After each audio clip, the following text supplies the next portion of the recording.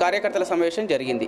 ఈ సమావేశంలో చెవెళ్ల పార్లమెంట్ సభ్యులు కొండ Vishweshwar Reddy, TRS polit bureau సభ్యులు హరీశ్వర్ రెడ్డి, టీఆర్ఎస్ యువ నాయకులు అనిల్ రెడ్డి, పూడూరు మండల ప్రెసిడెంట్ మల్లేశం, అజీం, ఖాదిర్, రాజేందర్, వివిధ గ్రామాల కార్యకర్తలు పాల్గొన్నారు।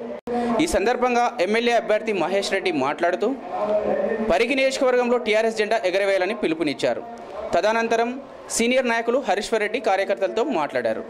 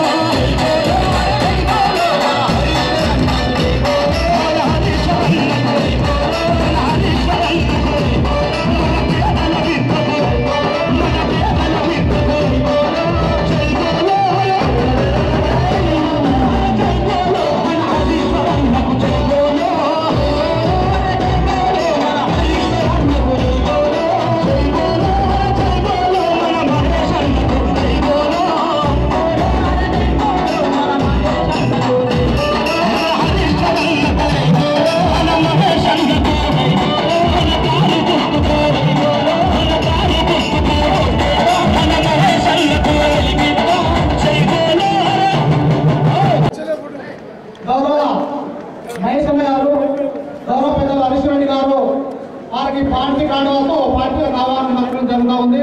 వారికి ధన్యవాదాలు చెప్పడం కూడా। తర్వాత నయీం గారు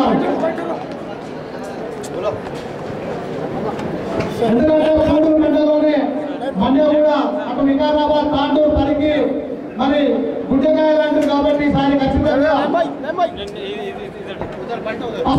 ఫస్ట్ పటాకులు మండ్యగూడలోనే వెళ్ళాలి కాబట్టి మీరందరూ పార్టీలో చేరుతున్నందుకు పూడూరు మండల తరఫున మీకందరికీ అందరం శుభాకాంక్షలు తెలియజేసుకుంటున్నాము। తర్వాత అమ్రాన్ గారు అఫ్రోజ్ గారు, సయ్యద్ ఫరీద్ గారు, తర్వాత అజమత్ ఖాన్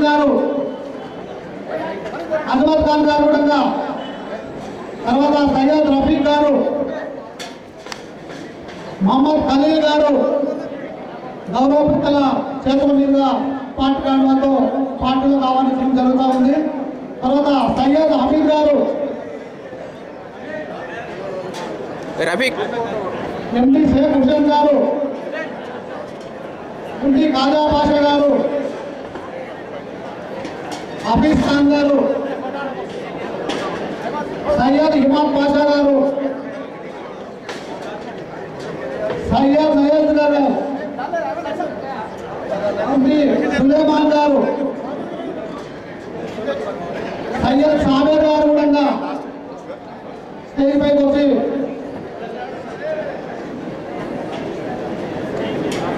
నాజిమ్ ఖాన్ గారు కూడా, నాజిమ్ ఖాన్, సయ్యద్ ఖాన్, హుసేన్ గారు, తర్వాత రాము నాయక్ గారు, తర్వాత రాజు నాయక్ గారు, షఫీ గారు కూడా,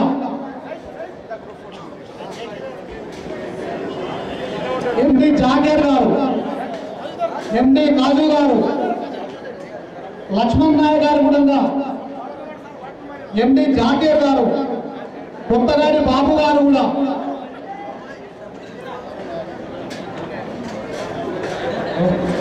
రేణు గారు, కరీం గారు కూడా, సయ్యద్ కరీం, అరేగా బురాన్ గారు కూడా, షాకీర్ హుసేన్ గారు,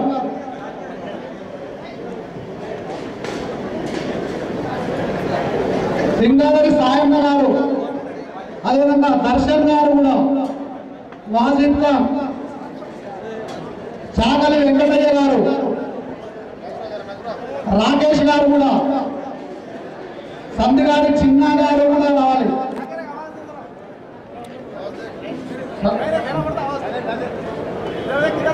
ఎస్పీ సిరాజ్ గారు, ఎంపీ జమీర్,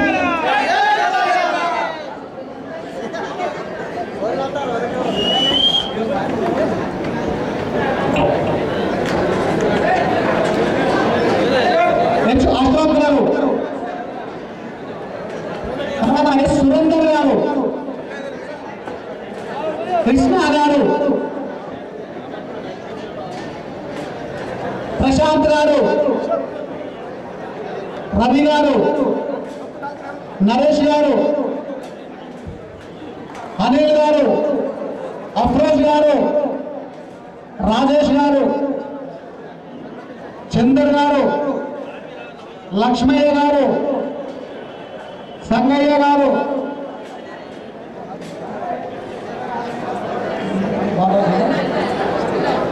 నరేందర్ గౌడ్, ఎల్లయ్య గారు, అఫ్రోజ్ గారు, సయ్యద్ గారు కూడా స్టేజ్ పై రావాల్సింది ఆహ్వానిస్తా ఉన్నాం.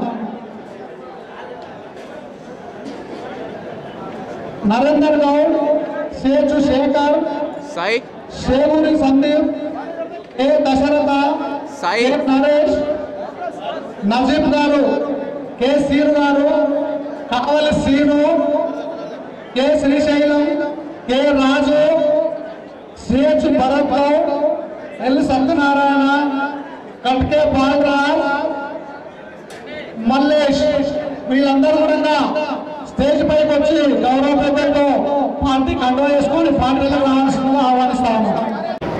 టీఆర్ఎస్ పార్టీ పూడూరు మండల కార్యకర్తల సమావేశానికి సభాధ్యక్షత వహించిన పార్టీ మండల అధ్యక్షులు మల్లేశం గారు, మరి ఈ పార్టీకి మరి ముఖ్య అతిథిగా చేసిన పెద్దలు గౌరవనీయులు టీఆర్ఎస్ పార్టీ పోలిట్ బ్యూరో సభ్యులు పప్పుల హరీశ్వర్ రెడ్డి గారు, ఎంపీపీ భారతమ్మ శ్రీనివాస్ గారు, అదేవిధంగా జడ్పీటీసీ అంజా సత్యనారాయణ రెడ్డి గారు, అజీబాయ్ గారు, పిఎస్ఎస్ చైర్మన్ నరసింహారెడ్డి గారు, రామరెడ్డి గారు, నరసింహారెడ్డి గారు, మరియు వివిధ గ్రామాల్లో ఉన్నటువంటి సర్పంచ్లు, ఎంపీటీసీలు మరియు టీఆర్ఎస్ పార్టీ ముఖ్య నాయకులు మరియు టీఆర్ఎస్ పార్టీ కుటుంబ సభ్యులకు, అదేవిధంగా పత్రికా సోదరులకు అందరూ కూడా నా నమస్సుమాంజలి తెలియజేస్తున్నాను. గత 35 సంవత్సరాల నుంచి కూడా మీరందరూ కూడా మరి మా కుటుంబం వెంబడి ఉండి మరి ఎన్నో ఎలక్షన్లో కూడా మా గెలుపు మీరందరూ ప్రయత్నించినందుకు మా వెంబడి ఉన్నందుకు మీ అందరికీ ప్రత్యేకంగా శిరస్సు ఉంచి నమస్కారం తెలియజేస్తున్నాను. మరి అదేవిధంగా మరి ఈసారి నన్ను పార్టీ అభ్యర్థిగా పార్టీ గుర్తించి మీ అందరూ కూడా ఏకతాటిపై నన్ను ఏకగ్రీవంగా ఎన్నుకందుకు మీ అందరికి మరొకసారి అందరు కూడా ధన్యవాదాలు తెలియజేస్తూ మరి ముఖ్యంగా మరి గత ఎలక్షన్లో చిన్న పొరపాటు వల్ల మనం ఇక్కడ ఓటర్లు చెందడం జరిగింది. అయినా కూడా కార్యకర్తలు అందరూ కూడా ఏకదాటి మీద ఉండి కూడా ఇక్కడ కూడా ఏ చిన్న పొరపాటు చేయకుండా కూడా అందరం కూడా ఏకదాటి మీద ఉన్నాం. మరి 4.5 సంవత్సరాలు మనం ఎంత కష్టం అనుభవించినామో మీ అందరూ కూడా తెలుసు. మరి రాబోయే ఎన్నికల్లో అటువంటి చిన్న పొరపాటు కూడా చేయకుండా తప్పకుండా మనం పరిగిలో కూడా టీఆర్ఎస్ జెండా ఎగరవేయాలి. దాని తర్వాత కూడా ఈ 6 నెలల ఎలక్షన్లో కూడా అన్ని ఎలక్షన్లు వస్తాయి కాబట్టి మనం అందరం కూడా ఈ 2 నెలలు కానీ మనం అన్ని పనులు పక్కకు పెట్టుకొని ఎలక్షన్లు తప్పకుండా అందరం పనిచేసి, ఎందుకంటే పూడూరు మండలం మనకి ఎప్పుడు కూడా మెజారిటీ ఇచ్చింది, ప్రతి ఎలక్షన్లో కూడా మెజారిటీ ఇచ్చింది. మొన్న మనం ఓటమి చెందినప్పుడు కూడా స్వల్ప మెజారిటీ ఇచ్చింది. కాబట్టి ఈసారి ఖచ్చితంగా మన నియోజకవర్గంలో పూడూరు మండలం అత్యధిక మెజారిటీ వస్తుందని నేను మీ అందరికీ ఆశిస్తున్నాను. మరి మీ అందరికీ తెలుసు, మన ప్రభుత్వం వచ్చిన తర్వాత మరి కేసీఆర్ గారి నాయకత్వంలో ఎన్నో కార్యక్రమాలు తీసుకున్నాం. మరి ఏ ప్రభుత్వం వచ్చినా కూడా మరి మేనిఫెస్టోలో పెట్టిన పనులే చేసుడు సాధ్యం కాదు. మరి ముఖ్యమంత్రి గారు వందల సంక్షేమ కార్యక్రమాలు తీసుకున్నారు, మీ అందరూ కూడా తెలుసు. మరి 6 కిలోల బియ్యం 20 కిలోల సీలింగ్ ఉంటుండే ప్రతి కుటుంబానికి. మరి దాన్ని ప్రతి మనిషి కూడా 6 కిలోలు ఇవ్వాలి, సీలింగ్ లేకుండా మరి 10 మంది ఉంటే కూడా 60 కిలోల బియ్యం కూడా ఇవ్వడం జరిగింది. మరి పెన్షన్ అయితే 70 రూపాయలు ఉండే, తర్వాత కాంగ్రెస్ ప్రభుత్వం వచ్చినప్పుడు 200 ఉండే, కానీ మన ముఖ్యమంత్రి గారు దాన్ని 1000 రూపాయలు కూడా చేయడం జరిగింది. మరి గ్రామంలో ఎంతమంది కూడా 65 ఏళ్ళు దాటినారో ప్రతి ఒక్కరు కూడా మనం పెన్షన్ అందరికీ అందజేస్తున్నాం. మరి ఒంటరి మహిళలకు కూడా పెన్షన్ ఇస్తున్నాం, బోధకాలు ఉన్న వాళ్ళకు కూడా పెన్షన్ ఇస్తున్నాం. మరి వికలాంగులకు కూడా 1500 రూపాయల పెన్షన్ ఇస్తున్నాం. మరి కళ్యాణ లక్ష్మి షాదీ ముబారక్ అనేది తీసుకొచ్చి మరి 50,000 రూపాయలు కూడా మొదటగా ఇవ్వడం జరిగింది. దాని తర్వాత 75,000 కూడా చేయడం జరిగింది. మరి అది కూడా సరిపోతలేదు. మరి ఎందుకంటే 18 ఏళ్ళు దాటిన అమ్మాయి మరి నిజంగా కూడా వాళ్ళ తల్లిదండ్రుల మీద ఎద కుంపడిగా ఉంటుందని మరి ముఖ్యమంత్రి గారు ఈ పథకాలు తీసుకొచ్చి ఇప్పుడు ₹1,00,000 కూడా ప్రతి ఒక్కరికి కూడా అందజేయడం జరుగుతుంది. దాదాపు ఇప్పటివరకు కొన్ని వేల మందికి కూడా మన నియోజకవర్గం రావడం జరిగింది. మరి ఎన్నో సంక్షేమ కార్యక్రమాలు గుర్తిస్తున్నారు. విద్యాపరంగా మరి అన్ని హాస్టళ్లు మరి స్కూళ్ళల్లో కూడా సన్న బియ్యం పెట్టడం, మరి ఇంగ్లీష్ మీడియం స్టార్ట్ చేయడం, మరి బీసీ ఎస్సీ ఎస్టీ మైనార్టీలకు కూడా గురుకులాలు ఏర్పాటు చేయడం, మరి వాళ్ళ ప్రైవేట్ స్కూళ్ళకు ధీటుగా గురుకులాల్లో కూడా రిజల్ట్ వస్తున్నది. మరి అందరూ కూడా ప్రభుత్వ ఉద్యోగాలు ఉన్నత చదువులు చదవని కూడా ప్రభుత్వం దాదాపు ప్రతి ఒక్కరు కూడా ₹20 లక్షల కూడా మరి అబ్రాడ్ పోతే కూడా ప్రభుత్వం వారికి చేయూతను అందిస్తున్నది. మరి మీరు మొన్ననే చూసిండ్రు మరి ఏ దేశంలో కూడా 24 గంటల కరెంటు లేదు. మరి ముఖ్యమంత్రి గారు ఎలక్షన్లు వచ్చినప్పుడు 9 గంటలు పగటిపూట కరెంట్ ఇస్తానని మాటిచ్చి మరి నిజంగా కూడా అప్పుడు తెలంగాణ సపరేట్ అయినప్పుడు మన దగ్గర అసలు కరెంటే లేదు. అందరూ కూడా అన్నారు ఇది చీకటికి తెలంగాణ అయిపోతుంది, కరెంటే లేదని. మరి ముఖ్యమంత్రి గారు వచ్చిన 5-6 నెలలనే కరెంట్ సమస్య తీసి 24 గంటల కరెంటు కూడా మన జనవరి నుంచి ఇవ్వడం జరిగింది. ఉచిత కరెంట్ మరి దేశంలో ఏ రాష్ట్రం కూడా ఇవ్వడం లేదు. మరి మొన్ననే ఎందుకంటే దేశంలో మనం అందరం రైతులమే, అందరం కూడా రైతాంగం వ్యవసాయం చేసుకుంటాం కాబట్టి మరి ఎప్పుడో నిజాం జమానాల సర్వేలు అయినాయి. మరి ముఖ్యమంత్రి గారు మొన్ననే భూ సర్వేలు నిర్వహించి మరి కొత్తగా అందరూ కూడా డిజిటల్ పాస్బుక్ ఇవ్వడం, అదేవిధంగా మరి రైతు బాంధు పథకం కింద ఎకరాకి ₹8,000 మొదటి విడత ₹4,000 కూడా మరి మొన్ననే అందజేసినాం. మరి మిగతా 4,000 కూడా రేపు నవంబర్లో కూడా ప్రతి ఒక్కరు కూడా అందజేయడం జరుగుతున్నది. మరి రైతు బీమా పథకం కూడా తీసుకొచ్చి మరి ఏదైనా రైతు చనిపోతే మరి వారి కుటుంబం వీధిన పడుతుంది, మరి వారిని ఆదుకోవాలనే ఉద్దేశంతో ప్రతి కుటుంబానికి కూడా ₹5 లక్షల చెందేలా మరి మొన్ననే తీసుకున్నాం. మరి ఆ విధంగా మీ పూడూరు మండలం మొన్ననే అంగారు చిట్టంపల్లిలో ₹5 లక్షల కూడా 3 రోజుల వాళ్ళ అకౌంట్ లో వేయడం జరిగింది. దాదాపు మన నియోజకవర్గంలో ఓ 10-15 మంది రైతులు ఈ మధ్యలో ఈ నెల రోజులు చనిపోతే అందరికి కూడా ఒక 2-3 రోజులనే వాళ్ళ అకౌంట్ లో ₹5 లక్షల కూడా ఇవ్వడం జరిగింది. మరి కంటి వెలుగు కార్యక్రమం కూడా తీసుకున్నారు. దాదాపు మన మండలంలో 4-5 ఊర్లు కూడా కంప్లీట్ అయినాయి. అందరూ కూడా ఉచితంగా మరి కంటి పరీక్షలు కానీ ఆపరేషన్లు కూడా చేయిస్తున్నారు. మరి ఎన్నో సంక్షేమ కార్యక్రమాలు తీసుకుంటుంది. మరి ప్రతిపక్షాలు అయితే వాళ్ళు మాటలకి అసలు ఏం అర్థం లేదు. 2 లక్షల రుణమాఫీ చేస్తామంటారు. అసలు ₹2 లక్షల లోన్ తీసుకున్న వాళ్ళు 5% కూడా ఉండరు. కాబట్టి అటువంటి కళ్ళిమాడు మాట చెప్తారు. కాబట్టి ప్రతిపక్షాల మాట అస్సలు మనం వినొద్దు. ఎందుకంటే ఖచ్చితంగా టీఆర్ఎస్ ప్రభుత్వం కేసీఆర్ గారు ముఖ్యమంత్రి అవ్వడం ఖాయం. మరి పనిలో కూడా తప్పకుండా టీఆర్ఎస్ ఘన విజయం సాధిస్తారు. కాబట్టి మనం అందరం కూడా పార్టీకి అండగా ఉండి తప్పకుండా సార్ మనం పరిగిలో గెలుపొందాలని, అదేవిధంగా ఇటువంటి కార్యక్రమాలు ఎన్నో ఉన్నాయి. ఇవన్నీ కూడా మనం ప్రజలకు తీసుకుపోయి మరి అందరం కూడా రేపటి నుంచి ఒక ప్రణాళిక వేసుకొని ఏ రకంగా ఎలక్షన్ లో పనిచేద్దాం అనేది బూత్ కమిటీలు కూడా అన్ని వేసుకుంటాం. త్వరలో కూడా ప్రతి ఊరు కూడా మేము పర్యటించి జెండా కార్యక్రమం పెట్టుకొని మనం అందరం మరొకసారి ఎలక్షన్ సిద్ధంగా ఉండాలని కోరుకుంటూ నాకు ఈ అవకాశం ప్రజలకు అందరికీ మరొకసారి ధన్యవాదాలు తెలియజేస్తూ జై హింద్, జై తెలంగాణ, జై తెలంగాణ. హరీష్ రెడ్డి గారి నాయకత్వం, హరీష్ రెడ్డి గారి నాయకత్వం, మహేష్ రెడ్డి గారి నాయకత్వం, మహేష్ రెడ్డి గారి నాయకత్వం. థ్యాంక్ యూ అన్న. ఈ కార్యక్రమాన్ని ఉద్దేశించి మన గౌరవనీయులు పెద్దలు మన ఆశాజ్యోతి మనందరికీ ఎంతో సేవ చేయాలన్నటువంటి ఆశతో మనందరినీ ఇంకా అభివృద్ధి పథకంలో నడిపేయాలని ఆశతో ఉన్నటువంటి మరి అస్తమించే సూర్యుడు కూడా ఉదయిస్తూ మనం ముందుకు వస్తున్నటువంటి మన నాయకుడు హరీష్ రెడ్డి గారిని మాట్లాడాల్సిన కోరుతా ఉన్నాం. 2 నిమిషాలు.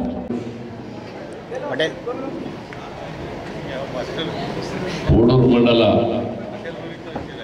మా నాయకులందరికీ, వేదిక మీద కూర్చున్నటువంటి నాయకులకు, గౌరవ మొన్నటి వరకు ఉన్నటువంటి సర్పంచ్లకు, ఎంపీటీసీలకు కానీ మండల ప్రెసిడెంట్లకు కానీ, మరి పూడూరు మండల అన్ని గ్రామాల్లో చూసినటువంటి సోదరులకు మీకు అందరికీ కూడా మనస్ఫూర్తిగా నమస్కారం చెప్తూ, ఈరోజు మీరందరూ కూడా మనం ఎన్నో దాదాపు 30-40 సంవత్సరాల నుంచి అందరం కలిసి ఉన్నాం. అనేక సమస్యలు గ్రామాల్లో నాకు తెలుసు. మనం అందరం కలిసి పనిచేసుకుంటూ పోయినాం. ఎప్పుడు కూడా నేను అధికారంలో ఉన్నా లేకున్నా ఉన్నప్పుడు కూడా మీ అందరూ ఎంతో సహకరించారు. సహకరించి మన ప్రాంతాన్ని అభివృద్ధి దశలో తీసుకురావడానికి మాకు సహకరించినటువంటి పూడూరు మండలందరూ కూడా నేను మనస్ఫూర్తిగా సహకరించినందుకు మీకు అందరూ కూడా అభినందిస్తున్నాను. ఎందుకంటే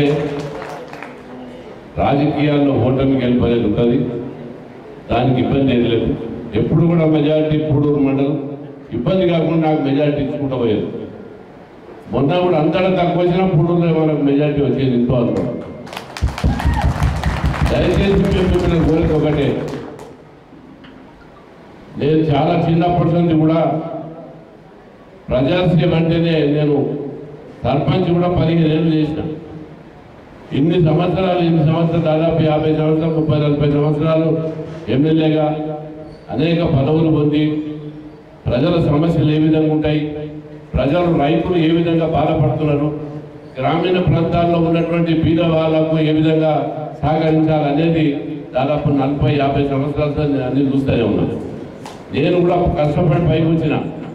ఎందుకంటే రాజకీయం ఒకటే కాదు, ఎక్కడ కూడా ఇంత అవినీతి లేకుండా 50 సంవత్సరాలు మీ అందరి మధ్యన ప్రతి పీదవానింటికి పోయి ప్రతి పీదవానింటిలో మాట్లాడుకుంటా అందరి కలిసి పనిచేసి ఇదంతా మా ఊరు, మా ప్రజలు, మా తమ్ముళ్ళు, మా అన్నలు, మా అక్కలు అనే విధంగా దాదాపు 50 సంవత్సరాలు రాజకీయం చేసినాం. సరే, దురదృష్టం మనకు కొద్దిగా పొలిటికల్గా ఇబ్బంది అయినందుకు నేను మన ముఖ్యమంత్రి గారు చెప్పిన మీరు ఎవరిచ్చినా మేము ఉన్నన్ని రోజులు ప్రజాసేవకే ఉంటాం. మా ప్రజలు ఎంతో గౌరవించి ఇన్నిసార్లు కంటిన్యూగా 4-5 సార్లు గెలిపించారు, కాదంటే లేదు. సరే, మొన్న కూడా ఓట్లు తక్కువ రాలే, 5,000 ఎక్కువ వచ్చినాయి. కానీ అన్ని పార్టీలు ఒకటైనాయి. పరిగిల ముఖ్యమంత్రి గారు వచ్చి హరీష్ అన్న ఆ సొంత అన్న ఆయనకు క్యాబినెట్ మినిస్టర్ ఇస్తానని చెప్పినందుకు అన్ని పార్టీలు ఒకటై మనను ఓటు చేరు మీకు అందరికీ తెలుసు. దయచేసి ఏం కాకుండా పొలిటికల్ ఇబ్బంది ఉన్నా నాకు నేను చెప్పిన మా బాబుకి ఇవ్వండి, నేను కూడా ఉంటాను, మా పిల్లలు ఇద్దరు ఉంటారు, 24 గంటలు ప్రజాసేవలో ఉంటాం, నేను కూడా ఉంటా అనే భావనతో ముఖ్యమంత్రి గారు చాలా విషయాలు బాధపడ్డాడు. అందరం కష్టపడి తెలంగాణ తెచ్చుకున్నాం. తెలంగాణ కొరకు ఉద్యమం చేసినప్పుడు రంగారెడ్డి జిల్లా నీవు తప్ప ఎవరు రాలేదు. నువ్వు ఎమ్మెల్యే కూడా ఇచ్చిపెట్టి వచ్చినావు కనుక నీ మీద గౌరవం ఉండి నేను మంత్రి పదవి ఇస్తా అని చెప్పిన, నీతో సేవ చేయించుకునేది నిజాయితీగా ఎక్కడ కూడా అవినీతి లేకుండా నువ్వు పనిచేస్తావు, అందుకనే నీకు మంచి పదవి ఇవ్వాలని ఆలోచనతో నేను చెప్పింది కొంత నష్టం జరిగింది అనేటువంటి భావనతో చెప్తే, సరే అది ఏది జరిగినా నేను బతుకున్నన్ని రోజులు ప్రజాసేవల్లో ఉంటాం, మనకు పని ఉండని లేకపోని నాకు తెలుసు రైతుల కష్టాలేంటివి, గ్రామీణ ప్రాంతాల బీదల కష్టాలేంటివి, అవన్నీ తెలిసిన 50 ఏళ్ళు 60 ఏళ్ళు తెలిసి చూసినా కనుక మనం నిరంతరం ప్రజల్లో ఉండాలి, ప్రజలకు సేవ చేయాలి, ప్రజలకు అన్ని విధాల గవర్నమెంట్కి సహకరించాలి, ప్రజలను బాగు చేయాలనే ఉద్దేశం నాకు ఉన్నది. ఇవాళ ఉన్నా లేకుండా ముఖ్యమంత్రి గారు చెప్పి అదే బాధపడ్డాడు. నేను పోయినసారి మంత్రి ఇస్తా అని చెప్పి నేను చెప్పింది తప్పైంది, నేను చెప్పినందుకే అన్ని పార్టీలు ఒకటే నీకు నష్టం జరిగింది.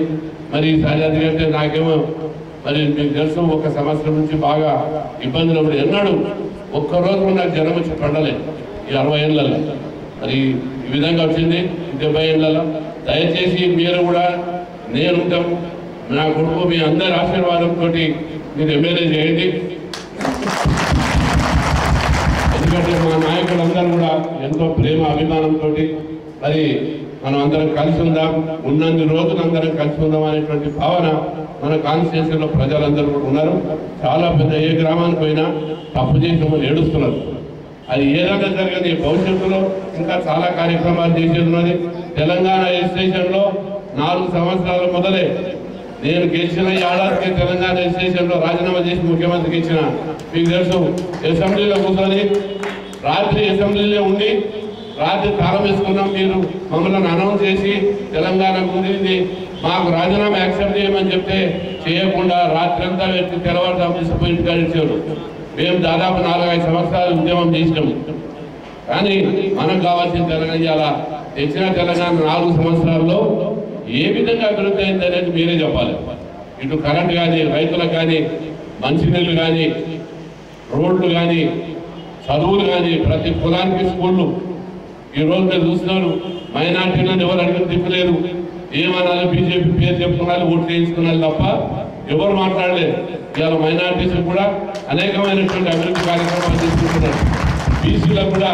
బీసీలకు అన్ని రెసిడెన్షియల్ స్కూల్ పెట్టి ఎప్పుడైతే పిల్లలు చదువుకుంటారో అప్పుడు తప్పకుండా ఇది ఆ దేశం బాగుపడుతుంది.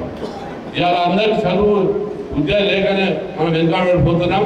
70 ఏళ్ళు రాజకీయం స్వతంత్రం వచ్చి కూడా ఇప్పటికీ 50%, 40% కూడా చదువు రాలేదు.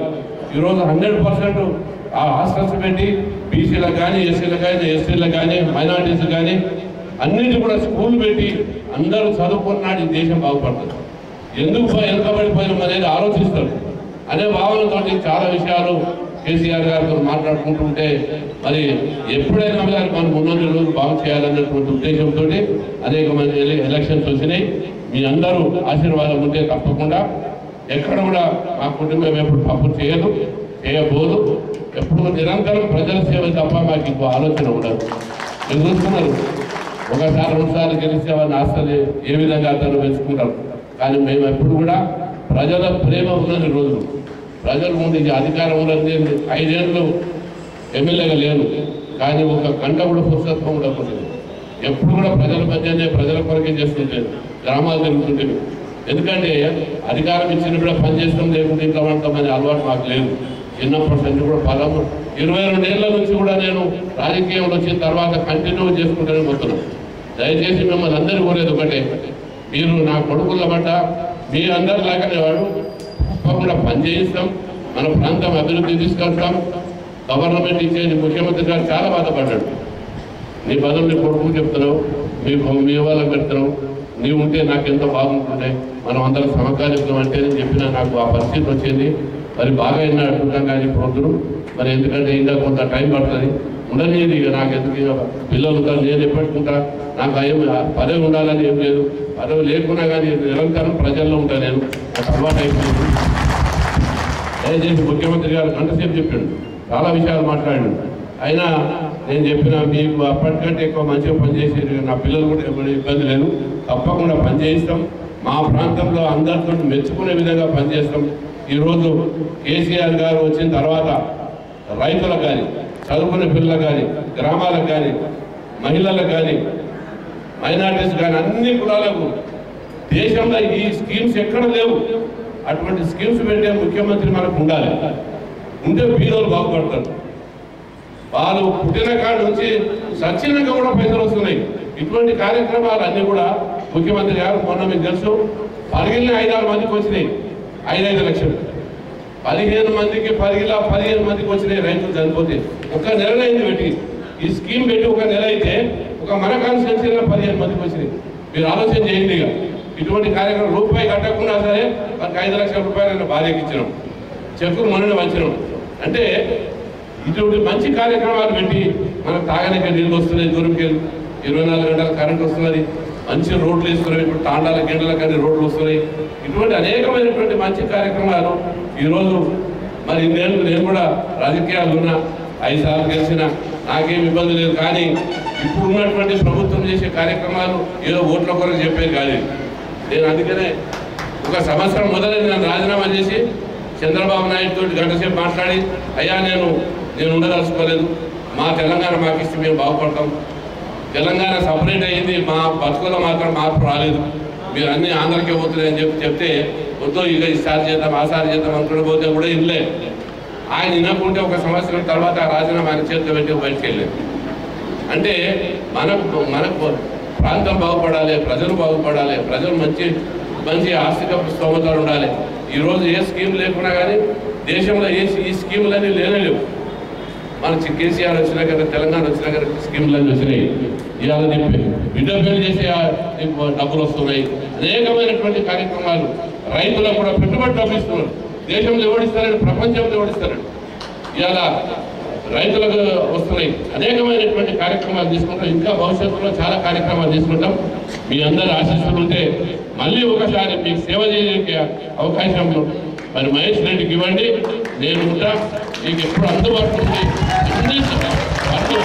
మేము అభివృద్ధి నేను తీసుకుపోతానని చెప్పు ఈ సంవత్సరం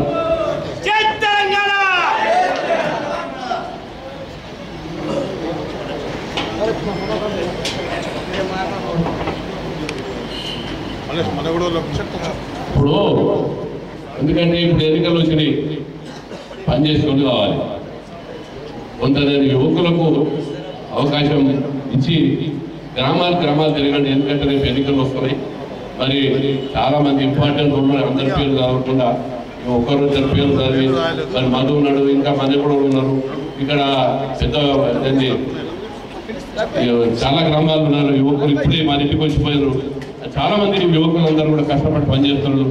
నేను యువకులందరినీ కూడా కోరుతున్నా, దయచేసి ఈ ఎన్నికల్లో మీరు ముందరుండి మరి పార్టీ క్యాండిడేట్లను గెలిపియండి. మంచి మనం చేసే స్కీమ్స్ డెవలప్ వస్తుంది.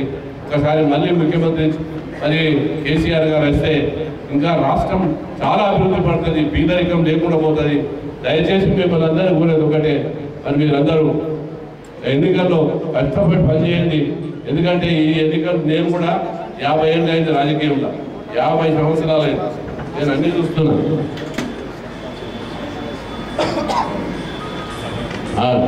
అందుకొరకే మిమ్మల్ని అందరినీ కూడా రేపు మన ఎన్నికలు కాగానే సర్పంచ్ మండలాలు సొసైటీలు అన్ని ఎన్నికలు వస్తాయి. అన్నింటిలో కూడా మన పార్టీలో మనం అడ్జస్ట్ చేస్తాం. అందరం మనమే గెలవాలి. ఎందుకంటే గవర్నమెంట్ ఇచ్చే స్కీమ్స్ కరెక్ట్గా గ్రామాలకు పోయి అందరికి బీద ప్రజలకు ఉండాలంటే మన నాయకత్వం మంచిగా మంచిగా పనిచేయాలి. అన్ని మంచిగా అయినాయి. కేసీఆర్ ముఖ్యమంత్రి హరిశరంగా క్యాబినెట్ మినిస్టర్ ఇస్తా అంటే అన్ని పార్టీలు ఒకటే మనం నోటించారు. ఇక చూడండి, మీరు ఆలోచన చేయండి. ఇప్పటికైనా దయచేసి మీరు అందరు కూడా మా యువకులందరికీ నేను చెప్తున్నా, ఈ మండలంలో మైనార్టీస్ కానీ బీసీలు కానీ ఎస్సీలు కానీ అందరూ కూడా మనస్ఫూర్తిగా మిమ్మల్ని అందరూ కూడా కష్టపడి పనిచేయండి. మనకు అధికారం తీసుకురండి, బాగా పనిచేద్దాం. మరి నేను మండలం కూడా వాళ్ళందరికీ కూడా వాళ్ళకి సపరేట్గా వెహికల్ ఇచ్చి గ్రామం యువకులందరినీ కూడా ఒక తాటి మీద తీసుకొచ్చి మహిళలను యువకులను అందరినీ కూడా తీసుకొస్తామని సందర్భం చెప్తూ మరి మీరందరూ కూడా రేపు ఎన్నికల్లో ఏ విధంగానైనా పెద్ద మెజార్టీతో పోయినసారి చూసినారు. గవర్నమెంట్ వచ్చి మంత్రి స్థాయి ఓడిపోయినాం. ఓట్లు తక్కువ చూడలే, ఓట్లకి 6-7 ఎక్కువ వచ్చే ఓడినాం. కానీ అవతలందరూ ఒకటే. దయచేసి ఆ విధంగా పరిస్థితి రాకుండా పెద్ద మెజార్టీతో గెలిపించే విధంగా మీరు అందరూ కూడా ప్రయత్నం చేయండి. ఈరోజు మరి మీకు నేనుంటా, నేనేమి ఇక్కడ పోను, 24 గంటలు గ్రామాల్లో ఉంటా. మరి అందరి అభిప్రాయంతో మరి మహేష్ రెడ్డికి ఇచ్చిండ్రు. దయచేసి మీరు అందరూ కూడా మరి ఈ ఎన్నికల్లో చాలా విషయాలు చెప్తారు. 60 ఏళ్ళు కాంగ్రెస్ చూసినాం, 14 ఏళ్ళు తెలుగుదేశం చూసినాం. ఆ తెలుగుదేశంలో మేమున్నప్పుడే కొన్ని పనులు అయినాయి. ఆ తెలుగుదేశంలో కూడా ఆంధ్రకి ఎక్కువ పెట్టేందుకు మా పోరాటం, చంద్రబాబుతో పోరాటం ఏంటంటే ఆంధ్రాకు ఎక్కువ పెడుతున్నారనే భావంతో పోరాడి బయటకు వచ్చినాం. దయచేసి మిమ్మల్ని అందరూ కోరేది ఏంటంటే మా యువకులు మహిళలు కూడా టీం చేస్తున్నాం. అందరూ కూడా గ్రామాలు తిరిగి పెద్ద ఎత్తున మెజార్టీ వచ్చే విధంగా ప్రయత్నం చేయండి. ఈ సందర్భంగా పూడూరు మండలం యొక్క గ్రామాలందరికీ మీ అందరికీ ఒక మాట చెప్పగానే ఇంత పెద్ద ఎత్తున వచ్చి రేపు ఎన్నికల్లో కూడా ఇదే విధంగా మీరు అందరూ ప్రయత్నం చేసి టీఆర్ఎస్ పార్టీ భారీ మెజార్టీతో గెలిపించవలసిందిగా మేము 24 గంటలు మేము ఇవ్వబడతాం. మరి ఇక్కడ యువకుల్లో టీం చేయాలనుకుంటున్నాం, మహిళల్లో టీం చేయాలనుకుంటున్నాం. మరి ఆ టీంలు వేసుకొని గ్రామాలు తిరిగి ప్రజలకు మనం చేసినటువంటి కార్యక్రమాలు ఈ 4 సంవత్సరాల్లో టీఆర్ఎస్ పార్టీ వచ్చినాక ఏం పనులైనాయి, 60 సంవత్సరాల కాంగ్రెస్ తెలుగుదేశంలో ఏం పనులైనాయి అనేది మీకు నచ్చ చెప్తాను. మీరు అందరూ కూడా గ్రామాలకు చెప్పి ఓట్లు వేయించవలసి భారీ మెజార్టీతో గెలిపించవలసిందిగా కోరుతూ మీ అందరి దగ్గర సెలవు తీసుకున్నాను. జై హింద్.